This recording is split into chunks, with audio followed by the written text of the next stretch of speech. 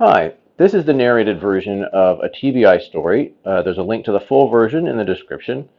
This is going to go over the sort of symbolism and meaning and backstory behind what's in the video. And if you haven't watched the original, I suggest doing that first, but otherwise, let's jump right in. A TBI story. This is the story of my symptoms and how they progressed over the first few years after a traumatic brain injury that I incurred in a car collision.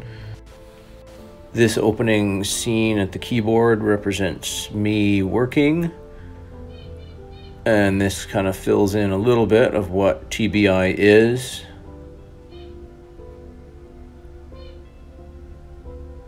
So this is a very normal looking neighborhood, just driving along, nothing special.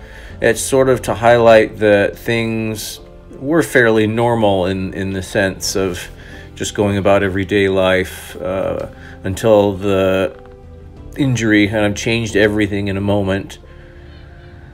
And that's represented here by the flashing lights. After this, the story begins post-injury with the onset of symptoms.